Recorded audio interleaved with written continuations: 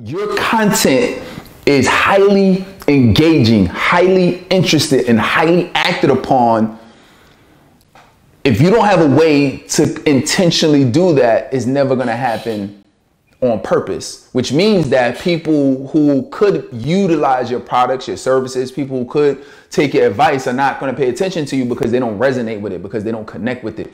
And that's one of the biggest problems that I see a lot of folks in our industry have, or just service providers, business owners have, is that they don't have a way to make their content, especially their video content, valuable enough for somebody to say, damn, this is good, let me share it. Damn, this is great, let me take some action on it. Damn, let me download this thing, or let me click on this advertisement, or let me sign up for this challenge. Let me sign up for this webinar. You won't get that engagement if you personally don't have a way that you're intentionally delivering your content. So what I'm going to share today is what are some of the things that's been working for me over the last 10 years of me putting out content and doing video. What have I learned throughout the process? What's helped me connect more to my audience? Because I can tell you for a fact today, I didn't really start consistently doing this, putting out content, maybe until about 8 years ago at the time I'm doing this training, right? I would say, around 2015-ish is when I really started to publish content. But I can tell you that for a fact, I am better today than I was 8 years ago. And as long as I continue to improve myself, I will be better 8 years from now, 10 years from now, 5 years from now. I will be better as long as I continue to improve. But the frameworks that we use for videos, one of them is what we call HSL, which is Hook Story Lesson. So that's one of our frameworks. And we have just different other frameworks for how we create content, especially video content. But if you're not intentional about how you create content, or how, especially video content, since this is what all of the social media platforms are prioritizing, if you're not also prioritizing that, then you're not making the impact in the world that you really could make. You're just trying to get by. You're just trying to tell people, oh, this is what I'm doing, but you're not really trying to get better. So you got two different types of people in this world. You got the people who do things just so other people could see that they're doing things and putting in the work. And then you have the other type of person that really wants to make an impact, who really wants to make a change. It's not just for the accolades. It's not just for, the numbers. It's not just for the followers. It's not just for the money. They really want to make a change. But then there was a point in time when I started making a transition. I said, okay, I want to do these videos, but I had imposter syndrome because I'm like, damn, nobody knows me for this. I'm new at this. Do people want to listen to me? Do they care? Would they even watch my videos? Would they take action on it? Is it going to be helpful to people? So when I first started releasing my video content, I would only do it privately. I would do it on the low. I don't want nobody to know. Maybe 1 or 2 people that I'm going to send a link to. Just so you know, I used to upload videos on YouTube as unlisted, just so I can take the link and slide it and send it to a couple of people. Like, yo, what do you think? Mind you, I'm trying to change the world, right? I want to change lives. I want to help people. I want people to grow in their business. I want people to grow in their life. But I don't want nobody to see my content. No.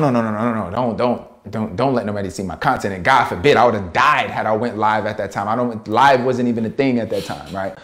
So that's the space that I was in. So my progression during that time was slow because I wasn't doing video as often and I wasn't as intentional about doing it. I was just so afraid to even do videos that I wasn't even intentional about how I'm going to do the video. I wasn't intentional about getting better. I wasn't intentional about some of the things that I'm going to teach you in this training. I was just like, yo, I did it, check. I did it, check. So that didn't really help me. But what changed for me over time is the more I did it, the more I got confident with it. And I'm like, cool, I'm past the point where I'm afraid to do content. I'm past the point where I'm afraid to look at a camera and do video. I talked about the HSL method. HSL is Hook Story Lesson. Somebody put that in the chat for me. Hook Story Lesson. So Hook Story Lesson is when you're creating content, especially shorter form content. You want to create a hook. You got to remember, people are scrolling, right? Regardless of the platform, and they need to be stopped. If you have a message that's really going to help people, you need to do something that's going to help people pay attention to what you're doing. You can have the best content in the world, but if you can't get somebody to stop scrolling or you can't get somebody to pay attention, then they won't. And the good part about this is the more that people watch your content, they're just going to watch your video anyway. Even if you don't do a good job starting off the video, they're going to stop and watch your content anyway because your past content was good. And that's right. So we did question, we did statistic, we did a powerful statement. Those are usually the three that I lean in when I'm doing ads or when I'm doing any kind of video content, right? Something that's going to make you stop and scroll. I'm gonna give you some bonus points, some brownie points on this is if you have something visually that you can show, that'd be helpful too. If you can point to something on the screen, or if you have an object or an item or something, you know, so I've had my iPad before and I've showed certain things on my iPad.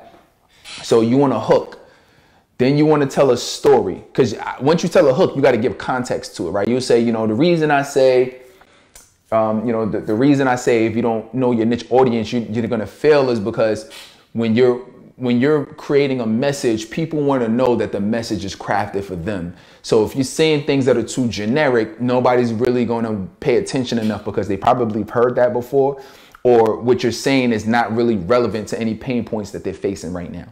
I like to tell case studies. I like to say whether it's a case study of somebody that I helped, and it doesn't have to be a paying client. It can be somebody that you've helped for free. It could be a mentee. It could be somebody you helped years ago. It could be your own case study or your own story, right?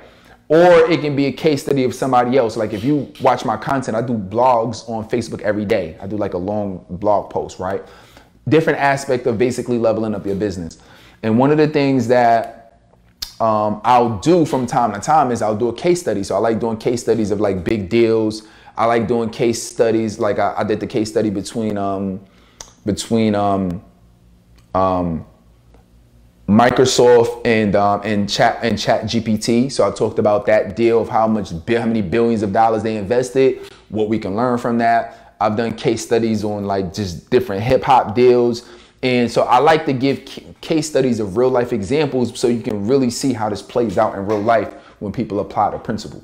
You need to have. I just had a conversation with one of my clients the other day. So we were running for our social media marketing agency. We're running ads for him.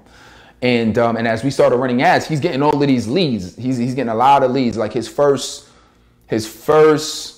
2 weeks, he's gotten like 100 people interested in his product and services, 95 to be exact, like within a 2 weeks time period, right? Imagine getting 95 people who are wanting to buy what you have, right? So he has these leads, and now I'm like, okay, you got the leads, but now it's time to offer them your products and services. You got to reach out to them. So I text him. I'm like, yo, have you been reaching out to these leads? And he says, Coach, I'm gonna be honest. I'm scared. Right? And he said he's scared, you know, to reach out to the leads.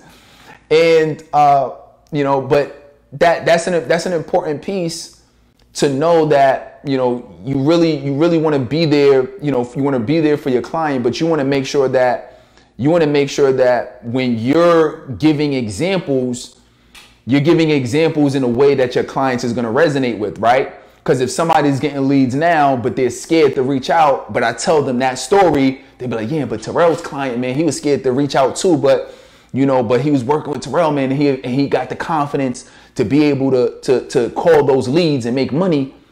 So you know what? I can do it too. And that is how you're going to get people who are watching your videos, who are watching your training, who are watching you on stage. That's how you're going to get people to take action, because I told that story. Now, had I not told the story of how one of my clients was afraid to be able to call the leads that they got, then guess what? They wouldn't have necessarily, they would have heard me.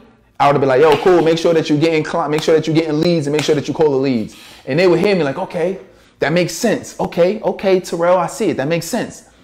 You know what else makes your content and training more valuable? Your tone. You know, your tone. Let's add tone, and then let's add your non-verbal, non-communication skills. Your like that's key, which is part of non-verbal, right? But that's really like your tone, your passion. There's a reason why we don't like to listen to people who talk monotone, right?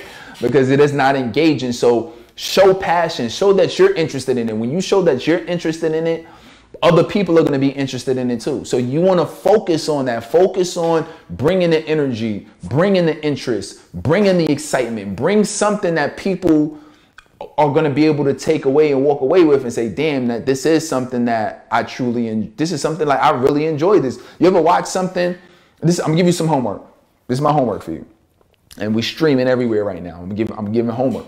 My homework for everybody, for you who's watching, the next time you see a video that you like, might be this one, right? Next time you see a video that you like, I want you to write down why you like that video. Why? What was it about that video that you enjoyed? And for me, it's some of the things that I'm telling you. I'm like, yo, I love when people give me real life case studies. I love when people have a framework that I can remember. I love when I'm hearing people who tell stories. I love when I see the person that I'm learning from have their passion, have the excitement, have the enthusiasm for what they're teaching. Because that conviction, that emotion that they have, it transfers to me. And that's what gets me excited to say, I need to go out and I need to make something happen. One person to say, wow, I love what you're doing. Can I work with you? One person to say, wow, you need to be in this magazine. You need to be on this stage. But if you don't approach every video or every training with intentionality, the opportunities will never come to you. Right? So we got to focus on that. All right. But with that being said, love you all. Appreciate you all. You'll be great. Don't ever let anybody stop you. And let's get to work.